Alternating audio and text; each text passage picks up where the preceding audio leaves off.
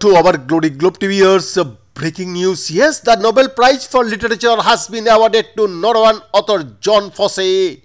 The Nobel Prize in Literature is awarded by the Swedish Academy, Stockholm, Sweden. Yeah, it is one of the 5 Nobel Prizes established by the will of Alfred Nobel in 1895.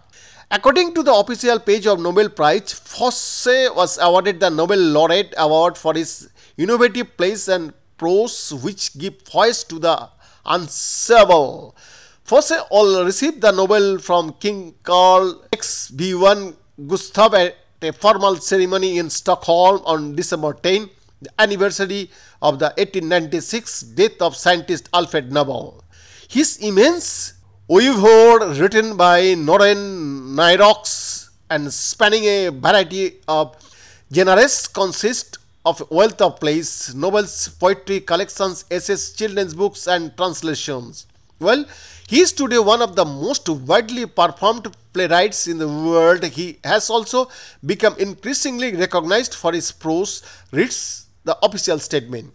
While he is today one of the most widely performed playwrights in the world, he has also become increasingly recognized for his prose. His debut novel, Rounded Served 1983, as rebellious as it was emotionally raw, broached the theme of suicide and in many ways set the tone for its later work, the statement added. Often compared to Samuel Beckett, Fosse's work is minimalistic, relying on simple language which delivers its message through rhythm, melody and silence. His major works including Boathouse 1989, which was well received by critics, and Melancholy 1, 2, 1995 and 96, 464 had featured widely in Nobel speculation for several years. One of his country's most performed dramatists, Fosse, 64, has written some 40 plays as well as novels, short stories, children's books, poetry and essays. Anderson Olson, chair of Nobel Literature Committee, said Fosse's work is rooted in the language and nature of his Norwegian background.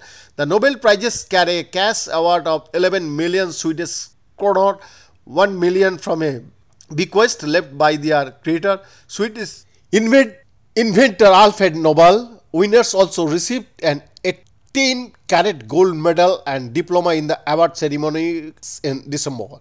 The Nobel Prize in Literature 2022 was awarded to French feminist icon Annie Ernaux for the courage and clinical acuity with which she uncovered the roots, estrangements and collective restraints of personal memory.